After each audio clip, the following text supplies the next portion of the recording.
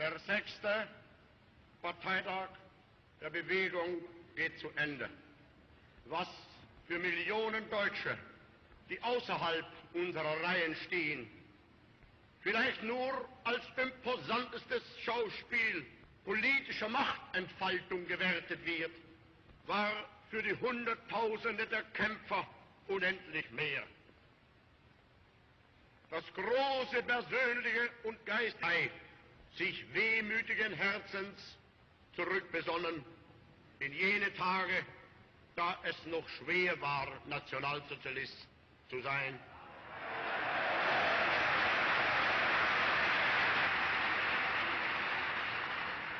Denn als unsere Partei gerade 7 Mann hoch war, sprach sie schon 2 Grundsätze.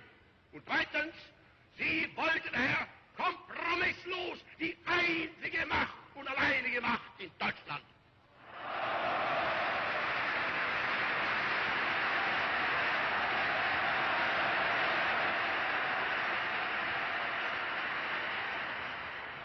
Wir mussten als Partei in der Minorität bleiben, weil wir die wertvollsten Elemente des Kampfes und des Opfersinns in der Nation mobilisierten, die zu allen Zeiten nicht die Mehrheit, sondern die Minderheit ausgemacht haben.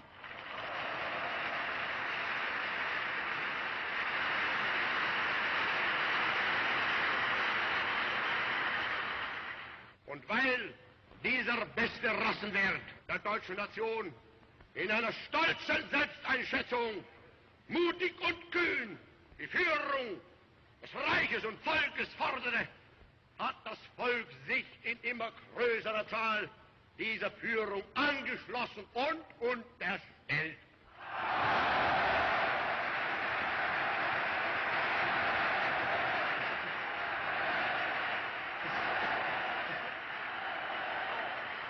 Das deutsche Volk ist glücklich in dem Bewusstsein, dass es wird stets nur ein Teil eines Volkes aus wirklich aktiven Kämpfern bestehen.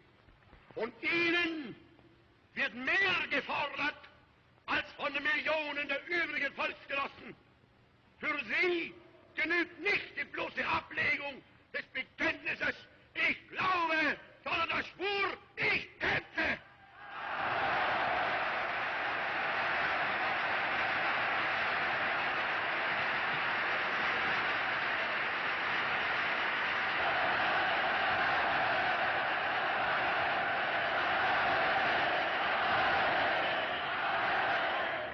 Die Partei wird für alle Zukunft die politische Führungsauslese des deutschen Volkes sein. Sie wird in ihrer Lehre unveränderlich, in ihrer Organisation stahlhart, in ihrer Taktik schmiegsam und anpassungsfähig, in ihrem Gesamtbild aber wie ein Orden sein.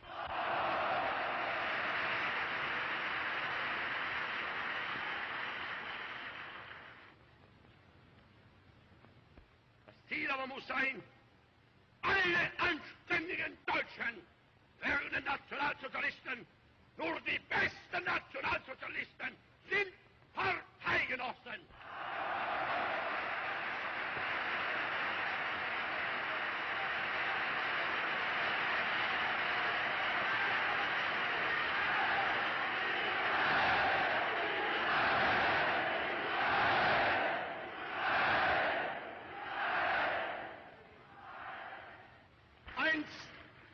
Haben unsere Gegner dafür gesorgt, dass durch Verbot und Verfolgungswellen von Zeit zu Zeit die Bewegung wieder ausgekämmt wurde von dem leichten Zeug, das sich bei ihr einzufinden begann.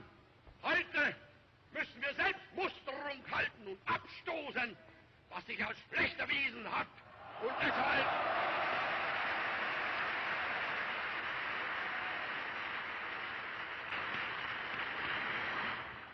es ist unser Wunsch und Wille, dass dieser Staat und dieses Reich bestehen sollen in den kommenden Jahrtausenden. Wir können glücklich sein zu wissen, dass diese Zukunft restlos uns gehört.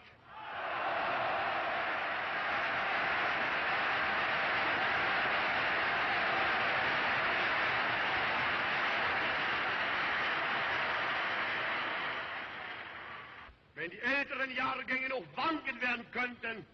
Die Jugend ist uns verschrieben und verfallen mit Leib und mit Seele.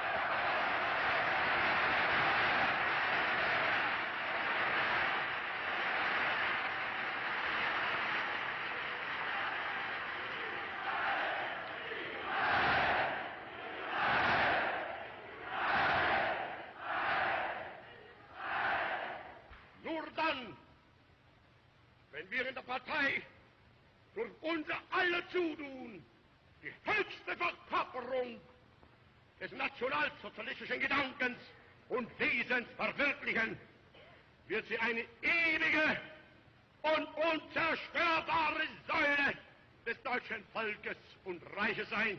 Dann wird einst neben die herrliche, ruhmreiche Armee den alten, stolzen Waffenträger unseres Volkes die nicht minder traditionsgefestigte politische Führung der Partei treten. Und dann werden diese beiden Einrichtungen gemeinsam den deutschen Menschen erziehen und festigen und auf ihren Schultern tragen den deutschen Staat, das Deutsche Reich.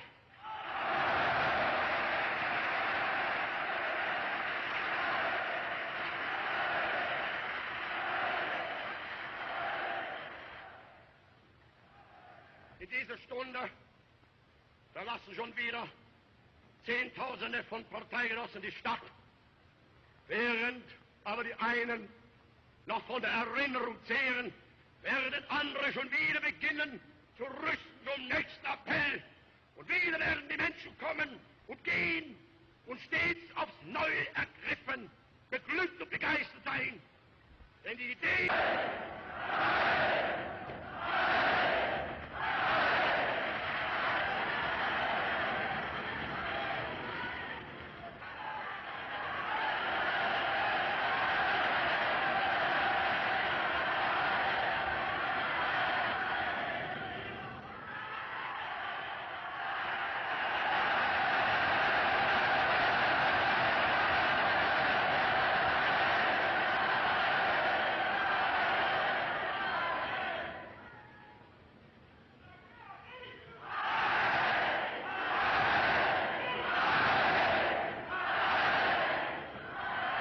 This is the story of your enslavement, how it came to be, and how you can finally be free. Like all animals, human beings want to dominate and exploit the resources around them. At first, we mostly hunted and fished and ate off the land, but then something magical and terrible happened to our minds. We became, alone among the animals, afraid of death and of future loss. And this was the start of a great tragedy and an even greater possibility. You see, when we become afraid of death, of injury and imprisonment, we become controllable and so valuable in a way that no other resource could ever be.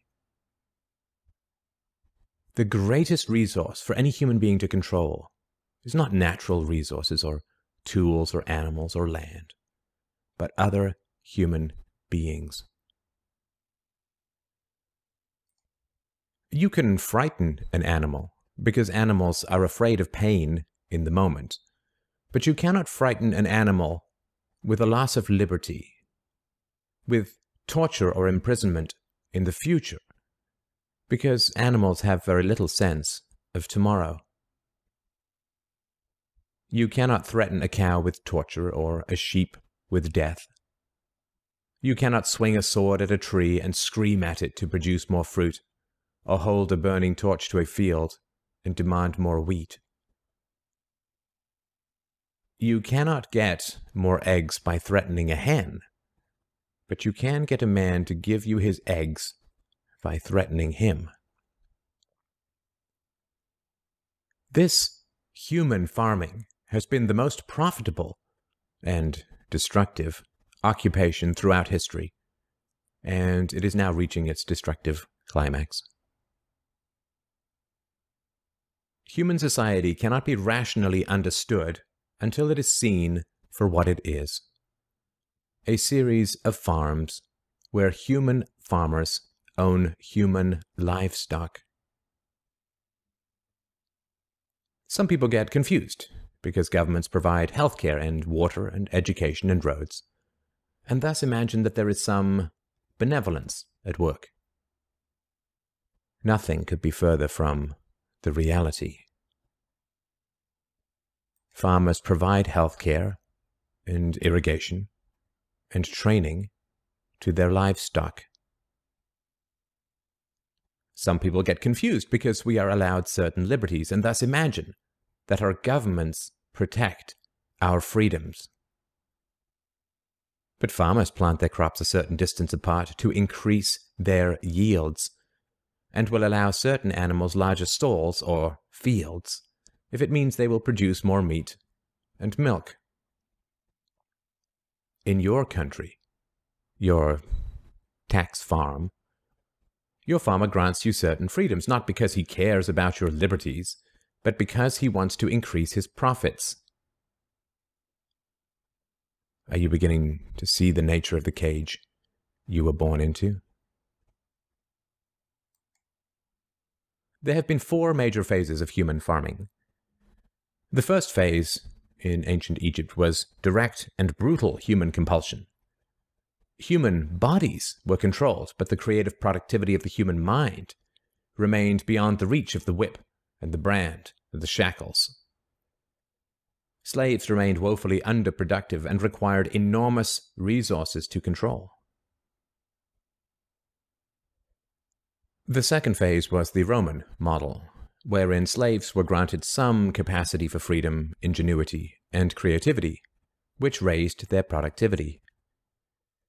This increased the wealth of Rome, and thus the tax income of the Roman government, and with this additional wealth Rome became an empire, destroying the economic freedoms that fed its power, and collapsed. I'm sure that this does not seem entirely unfamiliar.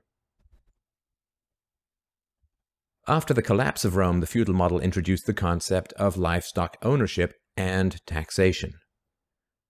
Instead of being directly owned, peasants farmed land that they could retain as long as they paid off the local warlords. This model eventually broke down due to the continual subdivision of productive land and was destroyed during the enclosure movement when land was consolidated and hundreds of thousands of peasants were kicked off their ancestral lands because new farming techniques made larger farms more productive with fewer people. The increased productivity of the later Middle Ages created the excess food required for the expansion of towns and cities, which in turn gave rise to the modern democratic model of human ownership.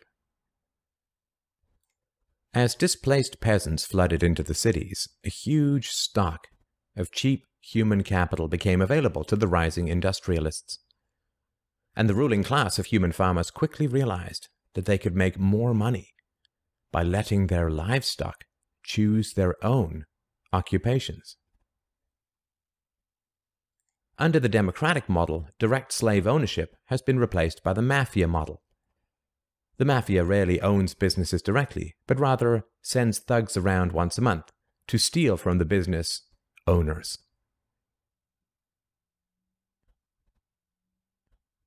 You are now allowed to choose your own occupation, which raises your productivity, and thus the taxes you can pay to your masters.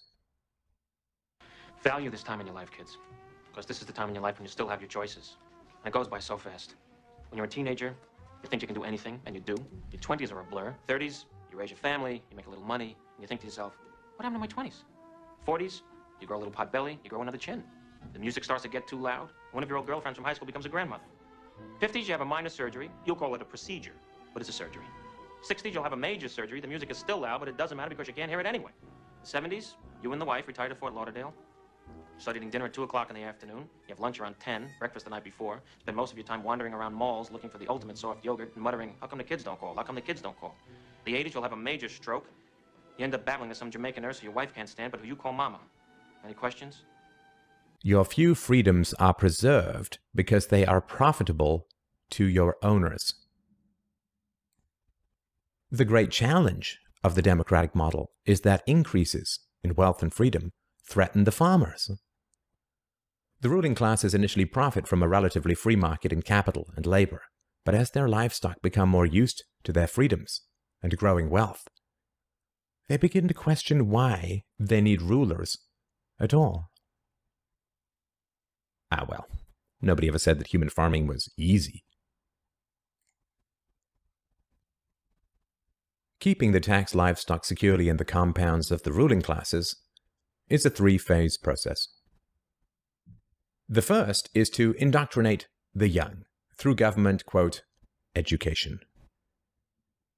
As the wealth of democratic countries grew, government schools were universally inflicted in order to control the thoughts and souls of the livestock. The second phase is to turn citizens against each other through the creation of dependent livestock. It is very difficult to rule human beings directly through force, and where it can be achieved, it remains cripplingly underproductive, as can be seen in North Korea. Human beings do not breed well or produce efficiently in direct captivity. But if human beings believe that they are free, then they will produce much more for their farmers. The best way to maintain this illusion of freedom is to put some of the livestock on the payroll of the farmer. Those cows that become dependent on the existing hierarchy will then attack any other cows who point out the violence, hypocrisy, and immorality of human ownership. Officers positioned Grant face first on the floor with one officer near his head, a second near his back, and a third officer standing nearby. There appeared to be a brief struggle. Then, a 2-year veteran BART officer stands, draws his weapon, and fires.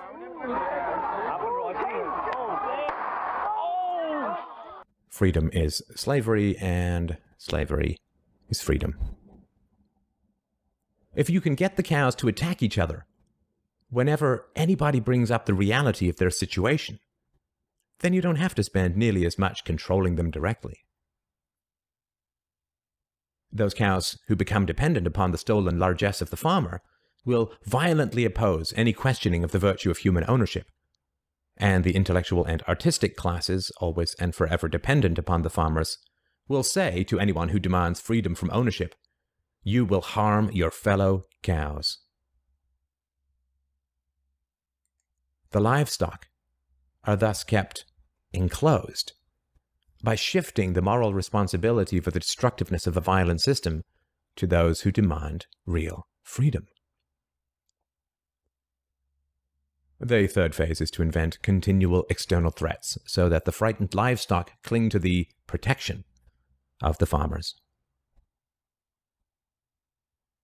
This system of human farming is now nearing its end. The terrible tragedies of modern Western economic systems has occurred not in spite of, but because of past economic freedoms.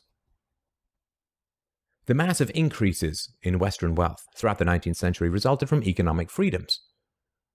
And it was this very increase in wealth that fed the size and power of the state. Whenever the livestock become exponentially more productive, you get a corresponding increase in the number of farmers and their dependents.